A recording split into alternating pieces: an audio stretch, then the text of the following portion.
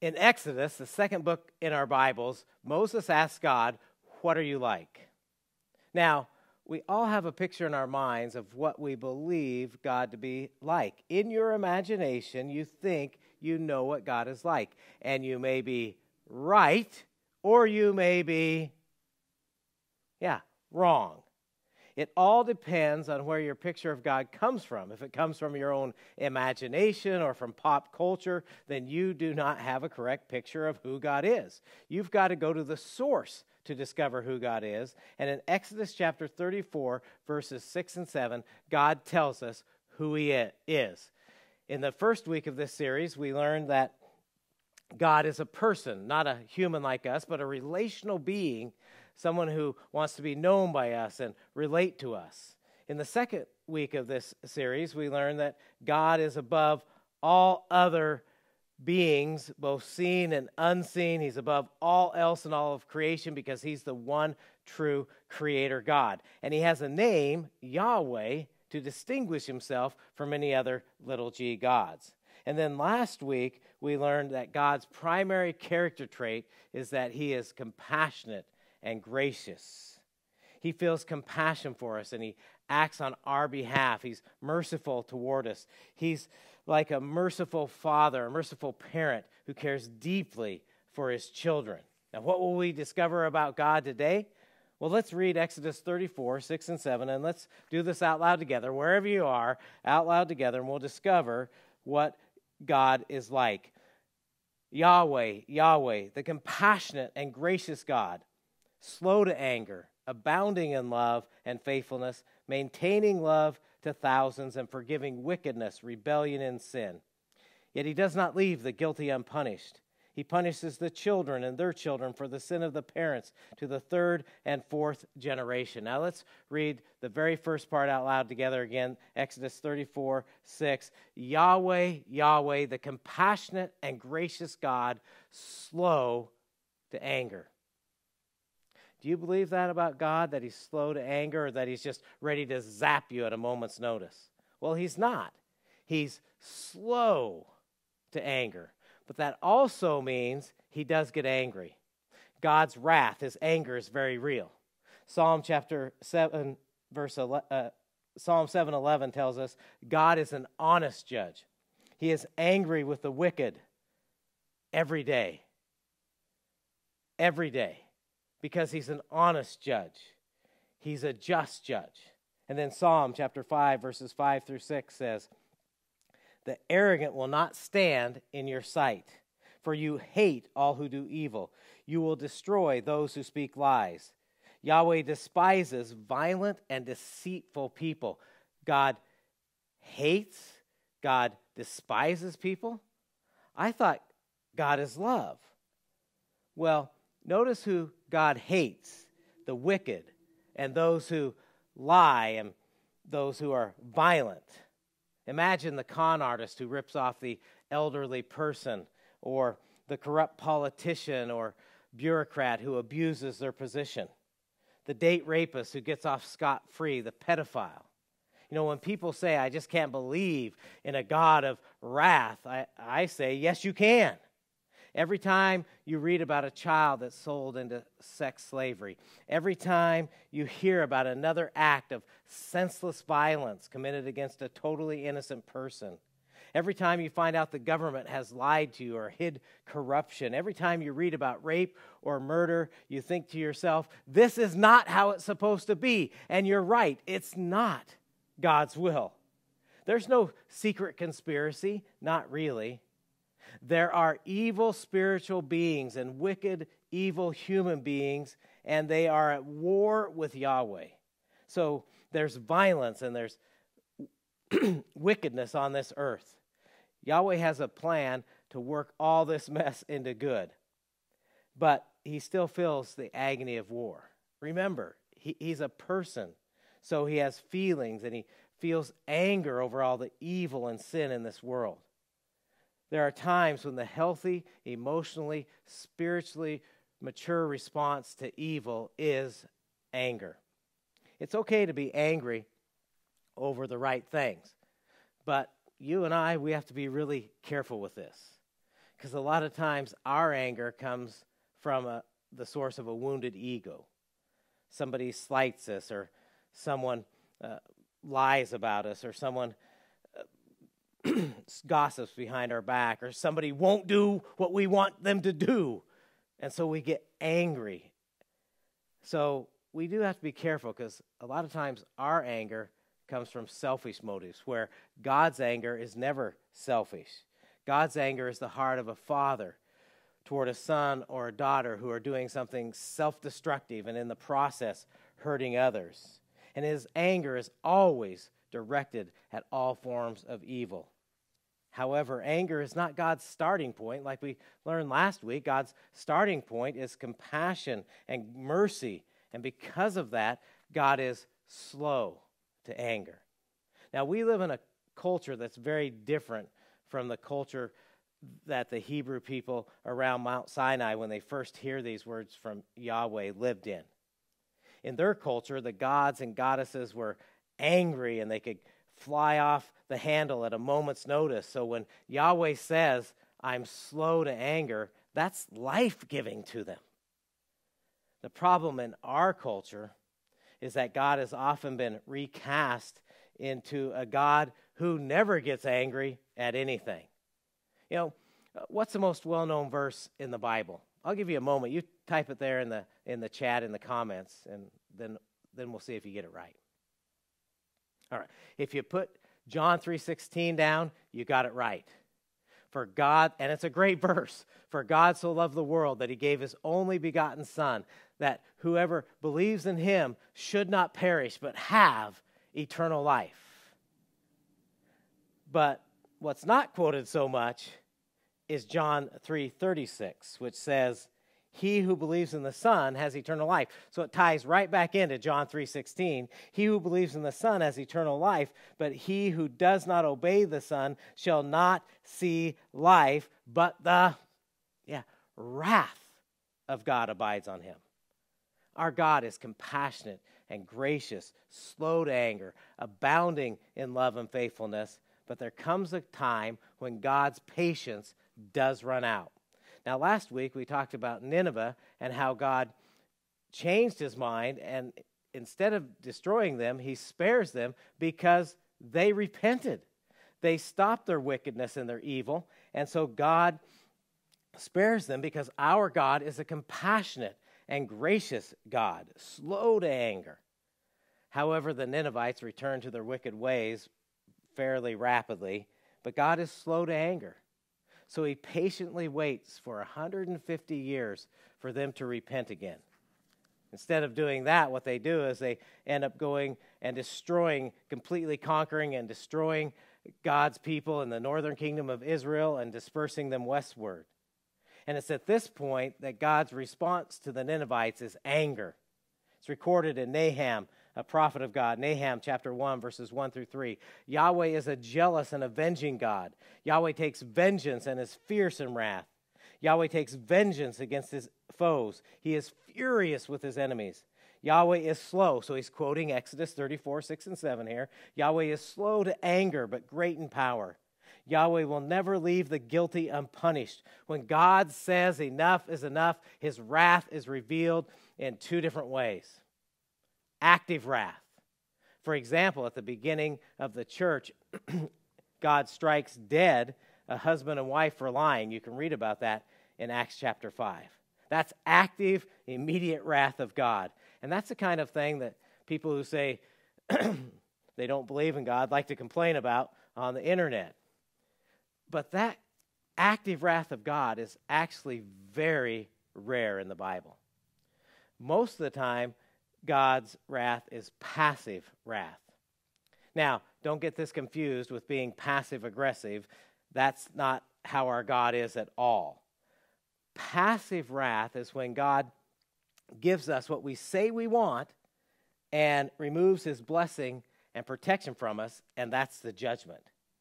For example, in the case of Nineveh, God removes his protection and blessing from them and allows another world power, Babylon, to completely destroy the city. God didn't actively destroy the city himself. The Babylonians do. Now, to bring this into our personal lives, God's passive wrath is when he doesn't act to keep us from the effects, the results of evil. It's when God says, well, have it your way, and he takes away his protection and his blessing, and he allows us to experience the consequence of that. The Apostle Paul writes to the church in Rome about God's passive wrath. In fact, this was last week's next step, so you might have already read this passage from Romans chapter 1, verses 18 through 32, where Paul describes God's passive wrath and the resulting downward spiral to personal and cultural bankruptcy when we turn our backs on doing what is right and good and not obeying what our God says to do, and we just do what's right in our own minds. Paul says the wrath of God is revealed from heaven, and the result of that is God gives people what they lust after, what they think that they want, and that's never good. God removes his blessing and protection, steps back and says, well, okay, just go ahead and do whatever you think will make you happy. It'll never make you happy, but God says, go ahead. And your body is racked with alcohol and drug addiction. You get fired from your job for stealing. Your country becomes divided. Your marriage is wrecked by an affair. For example, we think God's wrath is when somebody gets caught in an affair. That's not God's wrath at all. That's God's love. That's God's mercy. God's wrath is when nothing bad happens to you and you think you're getting away with it, whatever the sin might be, which a lot of people believe. They believe they're getting, hey, I'm sinning, nothing's happening to me, I'm getting away with it. And then what happens is their heart gets so warped out of shape and gets so hard, it doesn't even recognize what goodness is. It doesn't even recognize what truth is. It doesn't even recognize what true love is. And we see this happening in our culture. Many have no idea what love really is because love is being redefined as, let me do whatever I want. That means you love me if you just let me do whatever I want. And that's not love at all. And tolerance is being redefined as well. Tolerance used to mean that you and I could disagree on something, but we didn't want to kill each other over it, and we still respected each other. Now tolerance means we're good if you totally agree with me. That's our current cultural definition. But the truth is, to disagree with someone does not mean you don't love them. My wife and I disagree at times, but it does not mean we don't love each other deeply. But in our culture, to disagree means you hate. I mean, just try saying, I disagree with your viewpoints on sexuality and gender, and no matter how gracious and compassionate you are, you'll immediately be labeled hateful or worse. Or just mention our current president, and you don't even have to say his name, and you'll be called intolerant. You know, I will not tolerate your intolerance. Now, I'm just a guy who grew up on a small ranch in Idaho, but isn't I will not tolerate your intolerance intolerant? Chanting peaceful protest while I'm throwing a rock through your window or shoving you or punching you in the face somehow makes it not hateful. You know, silence is complicity. I think we're seeing God's passive wrath happening in our country right now. So Yahweh's wrath is present, future, active, and passive. Now, I haven't talked about present, future yet, but I will right now. Most of God's wrath is either present, passive, or future, active, meaning one day God will act and put an end to evil forever. But in the meantime, God's way of dealing with sin is usually to step back and allow us to suffer the consequences. It turns out that sin is its own punishment and obedience is its own reward. Now, love, at least the love Jesus talks about, it often leads to a proper anger. And this is the kind of anger we see in Yahweh. His anger is just, it's unselfish, and it comes from the place of love. Anger that comes from a father who cares about his kids and cares about his creation. And since Jesus is Yahweh in the flesh, we should see the same kind of response from his life, slow to anger, but he still gets angry. There's a pop cultural myth about Jesus that he's just all about all-inclusive love with no boundaries. And that's just not true. Jesus talks about God's wrath and coming judgment a lot. Mark summarizes Jesus' message as this. Mark chapter 1, verse 15. The time is fulfilled and the kingdom of God is at hand. Repent. Jesus talks a lot about the need for personal and national repentance. Repent and believe or put your trust in the gospel. A couple of stories that really capture the essence of who Jesus is, Yahweh in the flesh, show us he's slow to get angry, but he does get angry. One happens at the beginning of his ministry, and the other happens at the end of his ministry, but they both happen at the same place, the temple in the city of Jerusalem dedicated to the worship of Yahweh. Here is the first time it happens at the beginning of Jesus' ministry. John chapter 2, verses 13 through 16. The Jewish Passover was near, so Jesus went up to Jerusalem. In the temple complex, he found people selling oxen, sheep, and doves. And he also found the money changers sitting there. After making a whip out of cords, he drove everyone out of the temple complex with their sheep and oxen. He also poured out the money changers' coins and overturned the tables. He told those who were selling doves, "Get these things out of here. Stop turning my Father's house into a marketplace." Now, Jesus has been to the temple numerous times before this day. He's slow to become angry, but he does get angry. I mean, he sits down and he makes a whip. He throws the temple money all over the place. He overturns tables, and no one does anything to try to stop him. That's the kind of power Jesus has. Now, why is he so mad about what's happening here at the temple? Well, the Jewish priests, the Jewish spiritual leaders, the Pharisees, Sadducees, they're supposed to be shepherding and helping people follow Yahweh, worship the one true Lord. But instead of doing that, they're hurting and they're abusing Jesus' sheep. And that makes him angry. In fact, it ticks him off. Here's the kind of things that they were doing. Say you brought a lamb to sacrifice at the temple for your sins, because this is before Jesus, and you would sacrifice a lamb for your sins. And you brought a really good lamb, a perfect lamb, because that's what Yahweh said to do. But you get to the temple, and the priest who inspects your lamb says, this is a good lamb, but it's not quite good enough. But good news, we have a lamb that you can purchase that's been pre-approved, and you can purchase it for the low, low price of, and they would sell it to the people at a rip-off price. Or say you brought money to give to the Lord. Well, they would say to you, well, we can't accept that dirty American money, or actually the Roman currency at that time. We can't accept that dirty Roman currency. You've got to give only temple coin. And so they would have you exchange your Roman currency for temple coin, and in the process, they would charge you an exorbitant rate to exchange the money. For example, say you wanted to give the Lord $1,000, they might charge you $1,500 for exchanging your money, and they're pocketing that $500.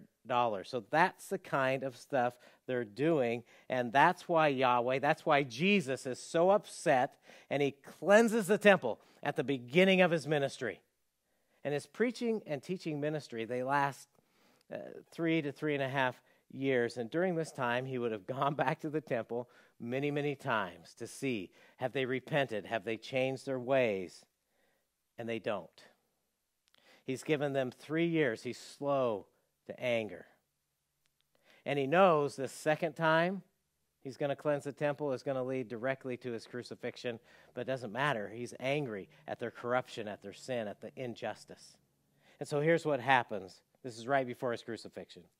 Matthew chapter 21, verses 12 through 13. Jesus went into the temple complex and drove out all those buying and selling in the temple. He overturned the money changers' tables and the chairs of those selling doves. And he said to them, "It is written, my house will be called a house of prayer, but you are making it a den of thieves." Jesus' love and anger are not at odds with each other. God's anger flows out of God's love. It's because God is love that God gets angry. Now, God's primary character trait is love, but an attribute of God is anger, and he responds in anger to sin, to hurt, to injustice. And Jesus' actions in the temple are a preview of what's to come. There is a coming day when King Jesus will put all things right and everyone will stand before the judgment seat of God, and God will wipe away all sin, all injustice, all evil. He's patient. He's slow to anger because he doesn't want to destroy. He wants people to be saved through faith in Jesus, and you will not survive judgment without Jesus. Only in Jesus can your sins be forgiven. James, Jesus' brother, writes to us, the 12 tribes dispersed, and he says this in James chapter 1, verse 19. He says, "Remember this, my dear friends, everyone must be quick to listen, but slow to speak and slow to become angry." Then toward the end of his letter, James writes, James chapter 5, verses 7 through 11, "Therefore, brothers, be patient until the Lord's coming. See how the farmer waits for the precious fruit of the earth and is patient with it until it receives the early and late rains. You also must be patient. Strengthen your hearts because the Lord's coming is near. Brothers, do not complain about one another so that you will not be judged. Look, the judge stands at the door." Don't get caught up in some cycle of revenge. God will judge your ex-spouse, your horrible neighbor, crooked and perverse politicians, violent people. James continues, "Brothers, take the prophets who spoke in the Lord's name as an example of suffering and patience. See, we count as blessed those who have endured. You have heard of Job's endurance and have seen the outcome from the Lord. And now James quotes Exodus 34:6. "The Lord is very compassionate and merciful." Now let's bring this to us. Are you patient? Are you slow to anger? And if the answer is no, I want to pray for you. I don't want you just trying harder. I want Jesus' Holy Spirit to fill you and change your life from the inside out. So I want to pray for you right now. Holy Spirit, Jesus, we need your healing. We need your freedom from our past. We need the Holy Spirit to change us from the inside out. So give us your power so that we can be like you, slow to anger. It's in your name, Jesus, we pray. Amen.